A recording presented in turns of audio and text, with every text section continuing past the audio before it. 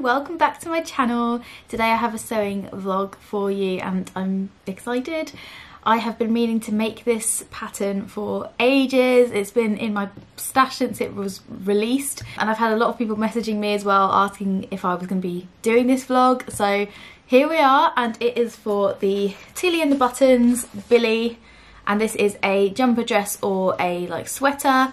This pattern goes up to, I believe, let's have a look, a UK 24. I know Tilly is working on extending her pattern sizing. I've seen that she's looking for like plus size testers at the moment. Yeah, I'm going to be probably making the 4, which is a UK size 12. That's usually the pattern size that I go for, and then sometimes I have to alter it a little bit on the shoulders, but with her patterns, because as you guys know, if you watch my vlogs, you'll know that I make a lot of Tilly patterns. So usually I cut out a straight size 4 and that's usually fine, and sometimes I have to do a shoulder lift, but other than that, that's pretty much fine. So again, I always leave my measurements for reference in the description box below if you want to know what I am. The waist is 30 inches. Yes, that makes sense actually, yeah, because my waist is about 29 inches. And I'm in between the 3 and the 4, so I just make the 4 because my hips are on the slightly larger scale of those two, so around the 39-inch mark. So yeah, that's kind of why I think I do that, even though my bust is probably more like the size 2. I'm like a pear shape. Anyway, so yes, everything you need to know is on the back of the pattern and in the instructions, but obviously I'm going to show you kind of the processes of putting this together in this video.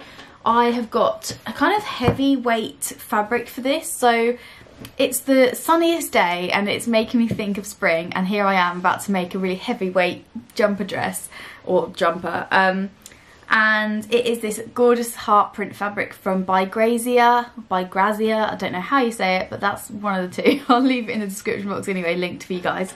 And it's this really nice like sweatshirty kind of stretch fabric. It would make a really great like track jacket type thing as well, but I thought it'd be really cool. I had it in my stash and I was like, do you know what, this would be a super cute Billie, so that's what I'm going to use. It's got a lovely stretch to it, and then I'm also going to use this burgundy ribbing from Sew Me Sunshine, and I did get 2 ribbings but I went with this one. There's a burgundy and then also this kind of like pinky colour, and up again, if you see like up against them, they both match, but I think the burgundy just sets it off better.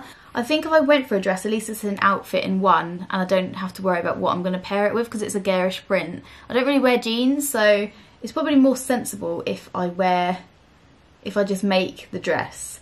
So yeah, I probably will. I'll probably make the plain sweatshirt dress with a quarter sleeve and keep it simple. So I'm going to go ahead, cut my pattern. I think I've already cut it. Yeah, I've already cut my pieces. I need to cut out my fabric and then I can get started.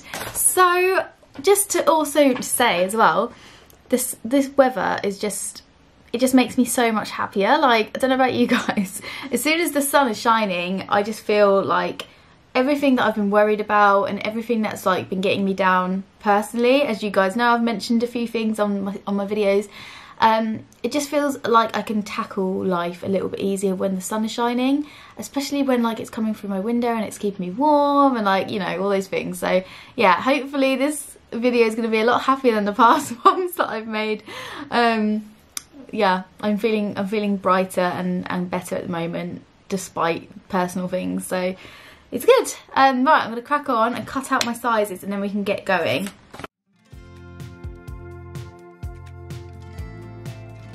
Apologies for the messy table. This is what you get when you're a crafter. So I've got my pocket and my front bodice. So I need to lay the pocket facings over the front bodice, right sides together, pin them at the seams and sew it. So let's just take these pattern pieces off. Front piece, pocket going everywhere. Right, so we've got a front piece like that and it's right sides together. So this pocket one will go on there and then the other pocket will go on the other side. Just move it out the way for now. Let's do this one first. So I'm going to match up the notches because it's a stretch fabric as well. It's just about like being delicate with it, because I find you don't want it to stretch out of place if you're pulling it around and stuff. So I'll match up my notches first before I do anything else.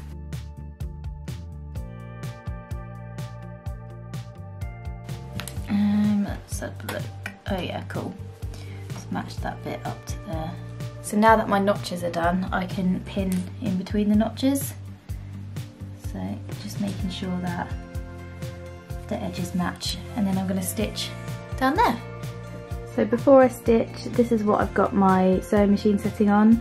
I've set it to the zigzag stitch, and it is 2.5 length and then 1.5, oh no sorry, I need to put it on 1.5 length and 1.5, 2.5 length, 1.5 zigzag, which is what it suggests here.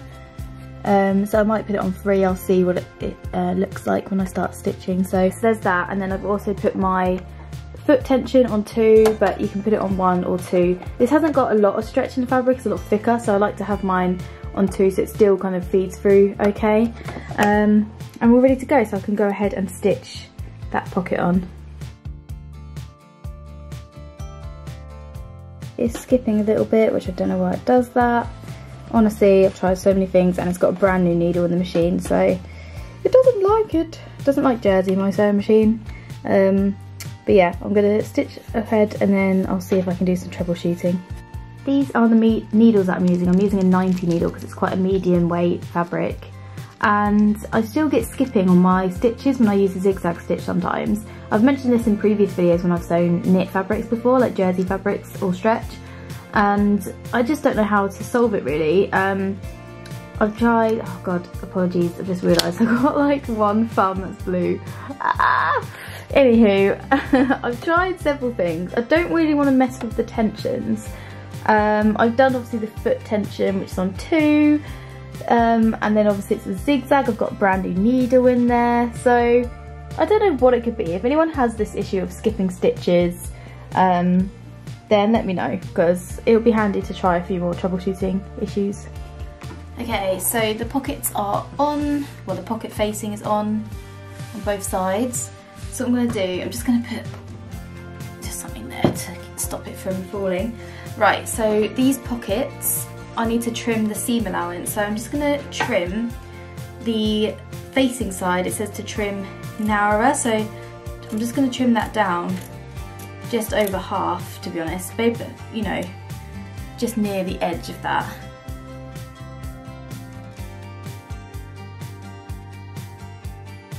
And then the other one, just trim it slightly less.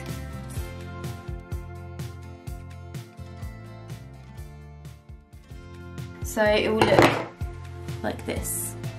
So you've got kind of like, you can sort of see that edge like that. So I'm going to repeat that on the other side. And then it's going to say to, right, so then what I need to do, once you've pressed it and done that, you then turn it on itself like this, and you stitch this 2 seam allowances towards the pocket facing. So these will go that way, and then you stitch on top of this line here. So we will go ahead and push these 2 lining bits towards the pocket facing and stitch down this seam line.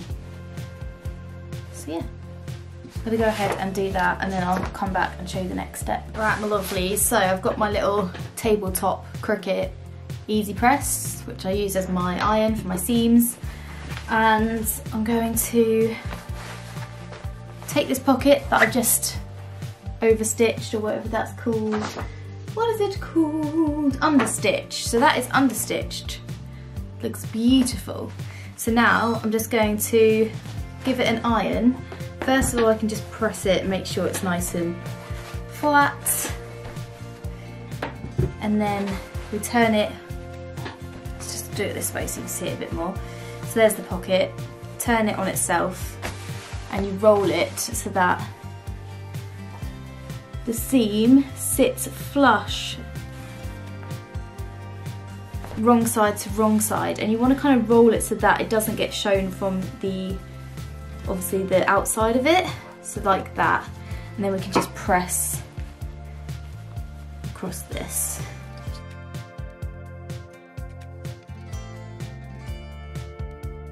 So there we go, so that's kind of how it needs to sit, and then from the outside it looks lovely and clean like that. So I'm going to go ahead and do the other side as well, and then we can go ahead and attach the other pocket to this one. So once that front bit is done, the pockets go back underneath like that. That'll look tidier once it's all sewn and ironed and everything. So we've got our front piece done. So we can move on to the shoulders, our back body piece, right sides together, and just pin these shoulders together at the seam, matching up the notches, although for some reason I don't seem to have my notch on my front one. That's fine. Lovely, so then we just, once that's pinned together at the shoulders, we're going to stitch those shoulders together. Both of those, and that's it. We just stitch them together and trim the seam allowance and press them towards the back, and then we can move on to the neckband, which is like the same as how you put it into a t-shirt if you've ever made a t-shirt. If not, it's fairly straightforward. It just requires a bit of fiddliness with like pinning and stretching the neckband and stuff. But yeah, it's just getting the hang of it, I guess. So I'm just going to go and sew the shoulder seams together, and then the next step is the neckband. So what I've done, guys, is I've prepped the body now. So I did press these open, but they keen to roll in on themselves, so just press your seams open, and then with the neckband I just stitched the small edge together and then trimmed it, ironed it flat, and then folded it so that the right side is out like this, and then I've also pinned it at the half point from the seam as well. And also on the neckband or the neckline of your body pieces, I've just halved it as well on the back and the front pieces and put a pin on those half areas. So what I need to do is put this pinned section at the front, and then where the seam is will go at the back. So this is my back piece. So what you can do is just put your pin, oh no, I need to turn this around. So this is my back piece, so we need my back bit there. So we put that bit, make sure all the seams are lined up against where that pin is, and then we just pin that lovely jubbly, and then same with this one, we can match that pin to that pin. And then what we need to do is just go around and start sort of slightly stretching it and pinning it. So just lay it out like that. So it's quite small compared to the hole, so what you need to do is you need to like slowly stretch it as you're pinning so that you get it to fit around the entire neckline, and I actually find this quite fiddly. So what I do is I just tend to do pin it all, and then I can go away and look at it and then like fiddle with it if I need to.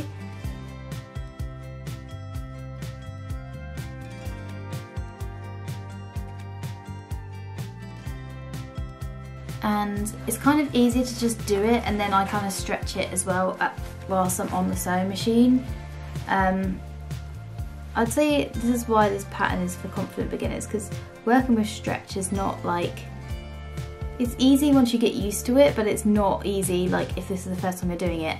And again, for me, like when I'm sewing it, I find this bit really fiddly. Just take your time if you're unsure. So once that is all pinned like that, we can go ahead and stitch it on the sewing machine all the way around, and then I'll show you what it looks like. So the neckline is done. I'm not gonna lie, that was pretty hard to do because the neckline seems to be a lot smaller than it should have been. I'm just gonna cut this little. Right, so that's kind of done. It will look a bit flatter and nicer with a steamy press, but it looks fine for now, and then I've just added one of my labels. So what we can do now is open this back up and it's time to attach the sleeve. So the sleeves are sewn in flat. So open it up like that. So we have our sleeve pieces.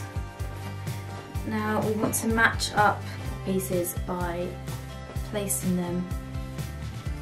And the way you do this is you check double notch is on the back, double notch on the sleeve. So that will be the corresponding sleeve piece. So once you know, you can flip that over like that, and then you can start to match notches where they need to be. So for example, open that sleeve, open that seam allowance, match up the notch and just pin that in place. And then I do it by notches, so I'll go around first, do the notches like that. And once you've notched all of those, we can go ahead and just do our stitch all the way across. So I have just sewn the sleeves on, and I thought I would show you guys an update and hold it up and like actually show you it kind of thing. I'm about to have a little break because my eyes are hurting, and yeah, the sleeves were a little bit on the tricky side, to be honest. This fabric and my machine just don't like each other, so it's just having to sew every single seam twice and it's not fun. And I did try different tensions and it still didn't like it, so who knows why my machine just doesn't like jersey fabrics or knit fabrics. But anyway, so here is the top. Sleeves are in, still open at the sides, but it's looking nice and that neckline looks lovely. I'm not going to bother top stitching it. It does say in the instructions it's optional, but because my machine is being naughty and the stitching isn't very clean, I'm just gonna leave it like that and hopefully it's fine. I did do a tiny bit of stitching on the shoulders just to keep the seam down, which you can't tell, you can't really see it because I did it close to the ditch, but it just means that that will stay in place nicely. And the next step after that is to sew the arm all the way down to the bottom. That's what I quite like about raglan sleeves. When you sew them in flat, then what you do is you just attach it together by doing this. I can do it quickly. That sleeve, and then all the way down, you stitch that as one long stitch. My machine's gonna hate that. I don't know what's up with it today, but anyway, so that's the next step, but I am gonna go have a quick break. And then I can come and do this bit, and it's essentially only a few steps left. That's what I like about Tilly's patterns and things like, you know, t-shirts, jumper dresses, that kind of thing. They just come together so quickly and it's like a nice, you know, day make. Hello. Oh god, it's super bright, isn't it? Let's put this. Well, I mean, it's gonna be super bright because the sun is beautiful today. It's the next day. I'm just finishing up my dress and I've just sewn those side seams together that I mentioned. Just trimmed those bits off as well. So those side seams are now together. See, it's like a super long seam.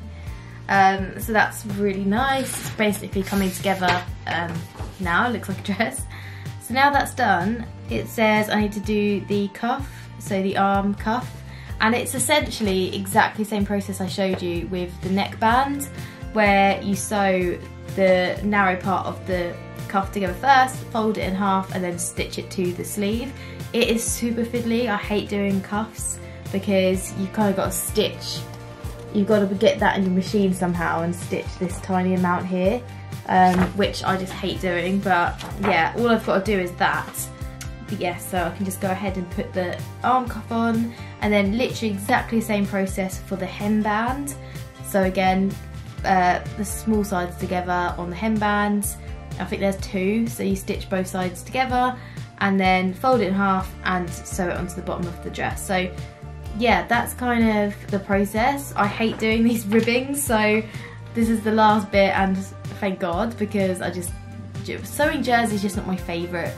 They're easy to sew in terms of like the step, like these panels and everything like that. There's like hardly any pattern pieces, but it's just sewing with stretch just is a little bit fiddly. But yeah, so that's what I've got to do. It's essentially exactly the same as the neckband that I showed you guys, so with that kind of stretching it as you go along, so I don't really have to show you those details. I'll show you guys the finished result.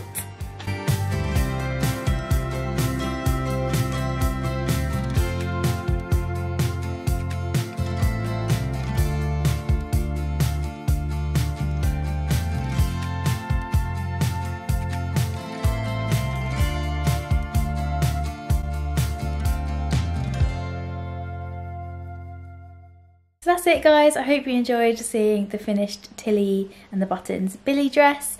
It was a really lovely thing to make because it only took me like a day to do it, and it's nice to kind of put something together and get that kind of instant gratification from it, because you know it's a nice quick make. And even though I don't really like sewing knit and jersey fabrics, this came together pretty easily. So yeah, highly recommend it as a pattern. I'll leave it linked in the description box below. If you're new to my channel, make sure to subscribe and give this video a thumbs up. And yeah, I'll see you next time. Thanks for watching. Bye.